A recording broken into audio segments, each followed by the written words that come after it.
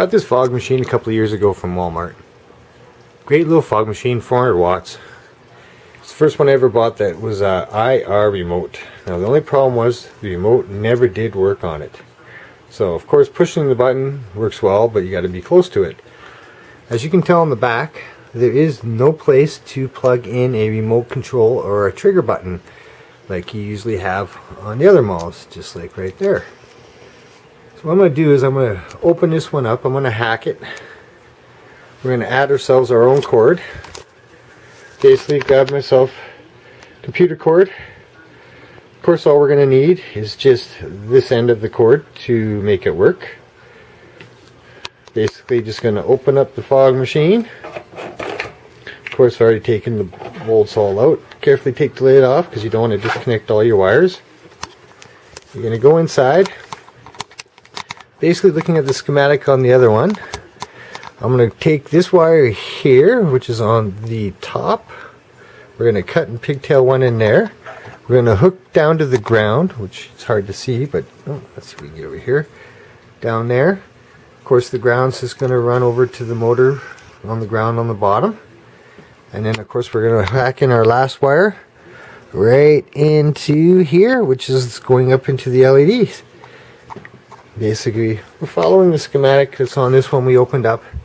Only difference is of course this one here does have a power switch on and off. Again, this one doesn't. This is straight plug in and go.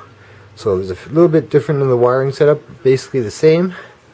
So we'll get that going, and as we go along we'll show you what we've done. So we got the hole drilled. You want to just make sure you go nice and slow with your drill. Don't go fast because you don't want to rip into the case and then damage any wires on the inside if your drill pulls in. And of course be careful.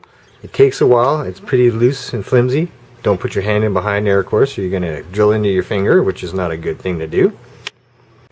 So here it is all done, wired up. Basically we've taken and threaded in all the wires that we've added for our timer.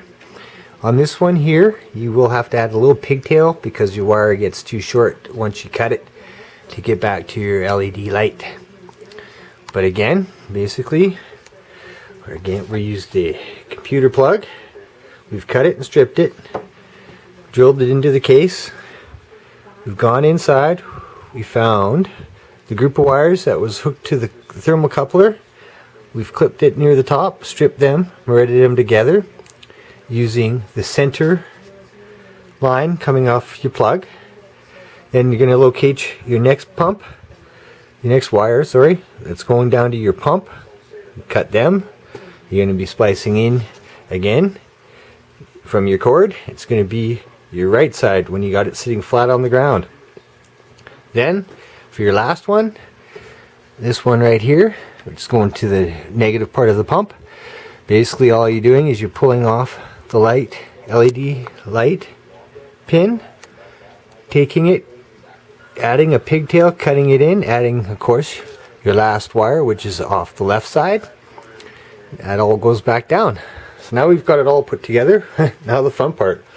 Let's see if it actually works before we button it all up. We've moved outside. Plugged her in, so far everything's good.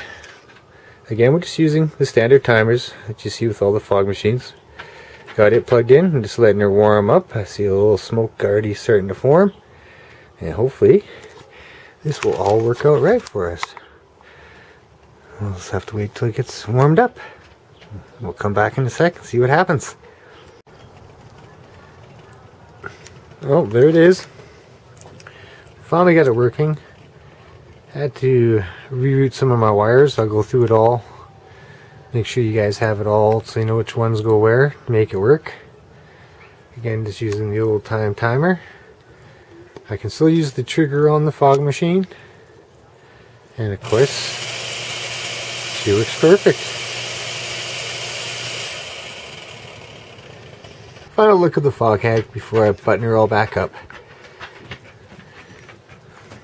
Basically, we've got it all threaded here, showing you the center, the left, and the right of the plug. So basically, if you held the plug flat like this, We've got your center, left and right, and that's where they got wired to. This one was the one we had to pigtail over to the light just to make the wire a little bit longer. Everything seems to be working well. I'm going to button her all up for now. Thanks for watching this little video. We'll have some more stuff from Bruce's Haunted Manor soon.